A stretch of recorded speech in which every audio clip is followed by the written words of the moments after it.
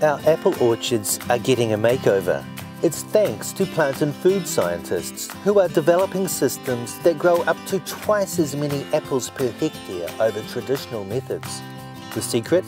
To design orchards that capture more sunlight, with trees that don't cast as much shade on themselves, producing more fruit.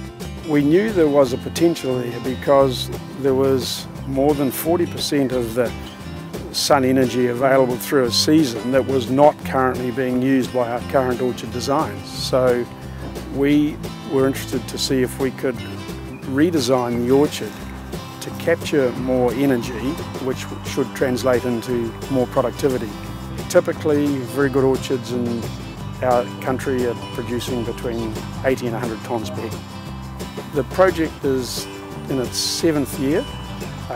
None of our trees are completely mature, but so far the progress has been very encouraging. When our trees are fully mature, we are hoping, and our data are projecting, that we will be somewhere in that range between 160 and 200 tonnes per hectare. Two-dimensional trees have been around for several years, but the trial's tree shape has brought further gains. And the longer an apple is on the new tree shape, the bigger the gain. Varieties that ripen later in the season can achieve double the harvest. The later season, larger fruited varieties like Envy and Fuji are most probably going to be the most productive.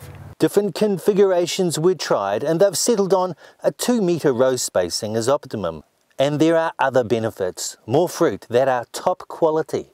So in these new systems we're getting a much better fruit quality in terms of fruit size, colour and taste.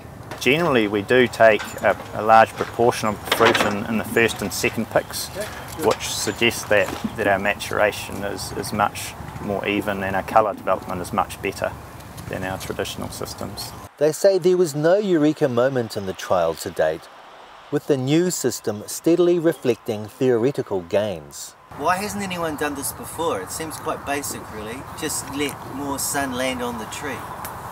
There's been a lot of talk about it over many years, we asked exactly those questions for quite a long time. Everyone was talking about the light limitation of orchard production and no one seemed to be doing anything about it, and we gave a lot of thought to it.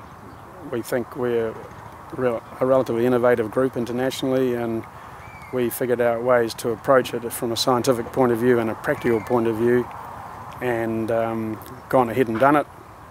We've got lots of critics, we've got lots of doubters, scientifically as well as in industry, and we enjoy that environment, and we let the data speak for itself.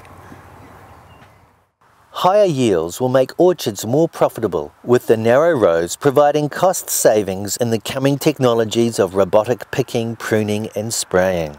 At the beginning of the FOPS program we consulted by engineers and there was a discussion around what tree architecture would we need to not only improve yield and quality, but for future focus ensure that we could have orchards that are amenable to automation and robotics. With trees in the trials still not fully mature, there are potentially even more gains to be made in this move away from the traditional big, bushy, unwieldy, three-dimensional tree, which is constantly casting shade on itself. The apple industry is well on its way with two-dimensional trees, so the gains from the trials should be easier to implement. But full adaptation, assuming uptake, is at least several years away. At the moment we're regenerating probably 10% of our orchards per annum, so it's going to take a little while to get all of our orchards on the same sort of two-dimensional structure. Similar principles are being applied to trials of several other fruits in New Zealand with promising results. Patrick O'Sullivan, Local Focus.